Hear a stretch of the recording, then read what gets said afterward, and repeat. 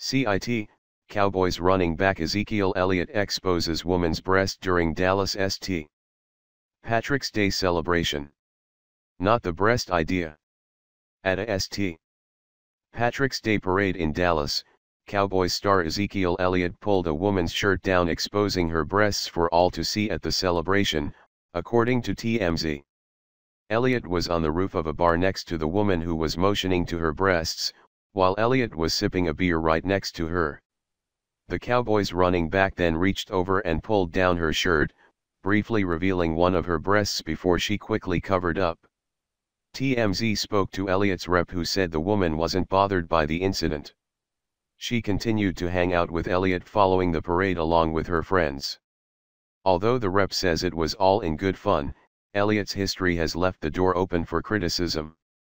In July 2016, Elliott's ex-girlfriend, Tiffany Thompson, accused him of assault. She posted photos showing bruises on her arms and legs on her Instagram account, before later deleting the posts. Elliott was interviewed by the league, but was never punished. According to ESPN, the league is still reviewing Elliott's case and he could possibly be punished by the NFL for the 2017 season.